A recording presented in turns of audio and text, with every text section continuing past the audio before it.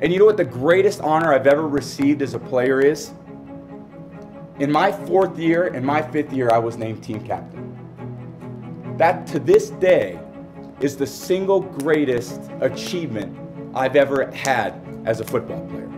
Because the men in this room chose me to lead their team. And these were my best friends. These were the guys that knew that I liked to work, that knew that I loved football, that knew that I loved to play. And after 14 years, I love the game more than I've ever loved it. But where did I learn the love for the game? Where did I learn to practice? Where did I learn to compete? It was sitting in the same chairs that you guys are sitting in today.